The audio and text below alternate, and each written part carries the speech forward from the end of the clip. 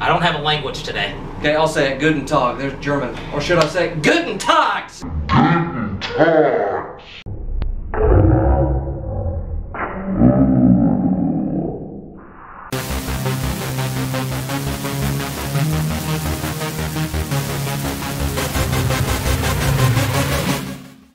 Well, here we go again. I don't have a language today. Okay, I'll say it. Guten Tag. There's German. Or should I say Guten Tag, since German's...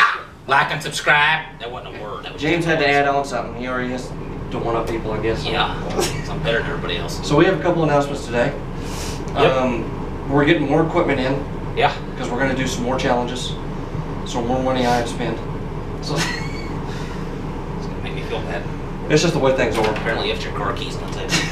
No, I did that actually last time. But on a more serious note, we are getting more equipment in. Yeah, we are getting some more equipment. So So there'll be a more like variation of things. yeah, you always have to keep stuff fresh. So. Yeah. Football's the hardest one. That's the hardest one to find different I challenges. think for. baseball is. Baseball's not easy, but with the racquetballs and stuff, it helps us. I don't know. I'm talking about just keeping it like interesting. Yeah. So there's different things that we're going to start. Hockey's always fun. So. Yeah, hockey is always fun, but we have something cool that we have to present today. Yeah. So do you want to hold it up? Yeah, I can hold it up. So we finally got our sign in. They can't see it back there. Okay. Finally got our sign in. Our side. It's painted. Now in the future, when we get a lot more money, I'll try to get it like laminated, like big board with Oh, yeah. with our own space, like studio and stuff like that. But that's way far in the future. There's no way I can. It's gonna happen tomorrow.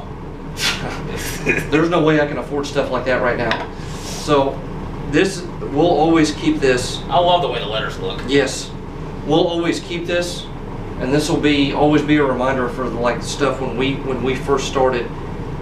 And this will be like our trademark type thing. Or I mean, this is really cool looking. I love it. You got the little play button. And So you got this- the microphone.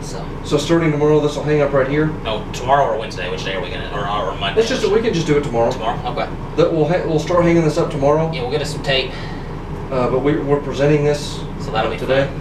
And I guess we'll present it every day because there's some people that just watch our sports depending on what True, sport it is. depending on what sport it is. But yeah, so But we have got our that. sign in. We're excited about that. The same artists. Yeah. We thought they didn't want to do it at first, but they came back and they did it. I think they were concerned they were going to mess it up, Yeah. but I think it looks nice. It pops on the black. Yeah, I love it. I like the colors. And we don't have any comments, but apparently I just forgot what I was going to say. Your brain shut off or what? Oh, the March Madness. I'm going to announce this in every video. I know this is a basketball thing. Yeah. In today's soccer, but for our March Madness, we got a bracket coming up, and if you want to be entered in, even if you don't play basketball, it doesn't matter. There's people that do this anyway. Trust me, it does not matter. A kid picked a perfect bracket last year, and he doesn't watch college basketball. So we want you to go to the March Madness bracket, Yeah, the video. March Madness bracket video, It's and the leave announcement video. the announcement video, and leave a comment saying you want to be entered into the bracket, and you'll be entered into a like a reward pool, Yeah, and we're going to give a $25 gift card away. So make sure to go to that video and leave a comment And if you it's, want to be it's entered in free that. for you, so it doesn't even cost you anything, and you have a chance to win a $25 gift card. So I mean, can't go wrong with that. And if nobody enters, then I guess we just won't do it. I guess not, but we want people to enter that. That's gonna be fun. Good. We want to good have more. interaction. Yeah, we want to have more interaction with you guys. Yes. So, with that being said, let's go into our talk. The first video we have for today. First one we're filming. Depending on which one you watch, we want to talk about the Champions League. Yep. Now we have some different stats. There are a bunch of surprises today. There was pretty much only one game that went, I guess, as planned in quotes is what you would say. But Now, the lineups. Well, let's talk about Real Madrid and Ajax first. yeah, of course, that was the big one. This was the big one. Real Madrid lost 4-1 at home. At home, yeah, they were at home. Which, is just absolutely ridiculous. Now, they both went for a 4-3-3. I'm on the lineups. Yeah. They both went for a 4-3-3. Courtois was in goal, which apparently meant absolutely nothing. Real Madrid just didn't play good, and I guess maybe, was Zidane leaving? That might have affected them some. Might have affected the team. Yeah. They've been getting kind of just. Even some stuff in the league and the the league tournament and stuff. They've been struggling here lately. But Real Madrid blew the game. So the aggregate finished 3-5. Yeah. or 5-3, depending on how you look at it. Anyway, Ajax went through. Yeah. So Ajax is on to the next round. I don't know if you saw the highlights, but Sean, I think that's how you would pronounce it in his native where he lives. It would be Sean. He did a free kick, and I don't even know if he meant it, but it was from remember the free kick that what's the German midfielder? He made in the World Cup where he was on the side and he curled it around into the goal. Roberto Carlos? No, the German midfielder here in the last World Cup. Cruz? Yes, you remember the one he kicked in the game where he curled it from the side? It was just like that, but it almost looked like a cross, and it just went into the far upper 90. I don't even know if he tried to do that, but it was ridiculous. But I mean, Real Madrid just got beat up. Now there were the total attempts 20-16 for the statistics. Yeah. 8 on target for Ajax, 7 on target for Real Madrid. So that's not really too much of a difference there. 2 blocked for Ajax, 3 blocked for Real Madrid. 2 went off the word work for Real Madrid. Yeah, especially one early. That probably would have changed the flow of the game. The offsides were 7-1 for Ajax. So they seem to be attacking more. But the possession, Real Madrid 56% to Ajax's 44%. The passing accuracy was about 80 to 80. 80, pretty close, yep. So what? It was just a well-played game. It was a well-played. They put their chances away. Ajax was just more surgical in this game. They put their chances away. I mean, I don't... But there's nothing else. They're not really... They didn't dominate Real Madrid. They did in terms of score, but in terms of stats, they didn't.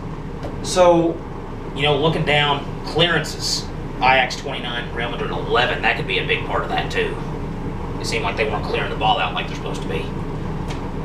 It just what it looks like is Real Madrid just didn't have good defense. And you watched the highlights. Yeah, I watched the highlights. It just seemed like the defense for Real Madrid just played They were back. playing on their heels.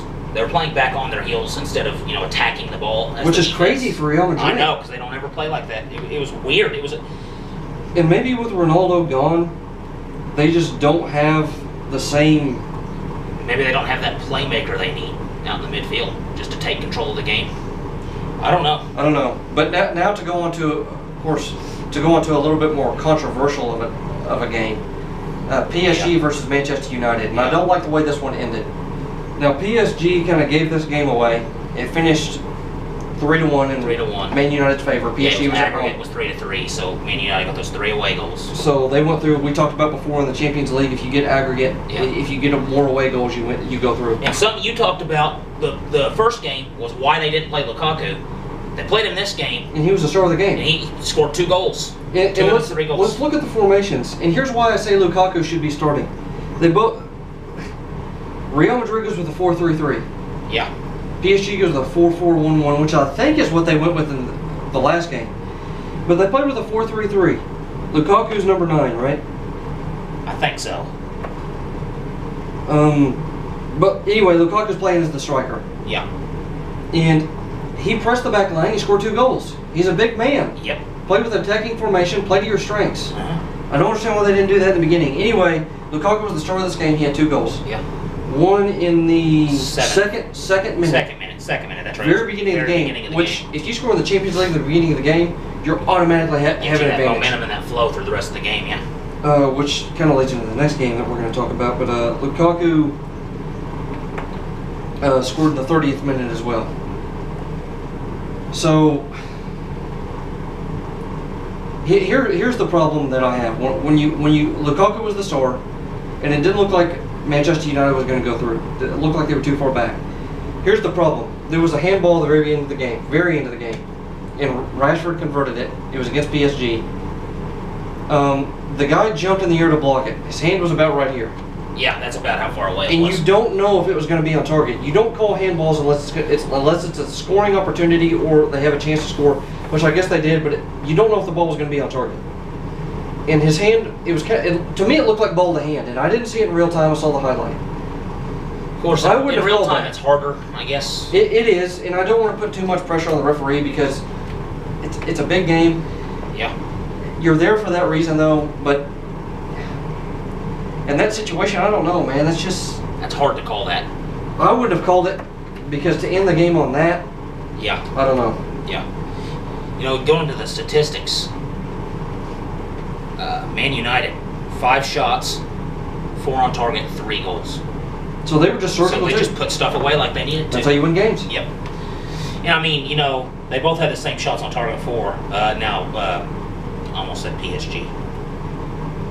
It was PSG. I don't know what I was thinking. I don't know who I was thinking they were playing. I was thinking of the last game. They had 11 shots, but, you know, only 4 on target. Scored the 1 goal. They tied at 1-1 after Lukaku scored. And then it was a beautiful looking goal. I saw the highlights of that game, too. It was just a cross across the floor to the other side, and Bernat just put it in. So, I mean, I don't know. I don't know what to think about these games.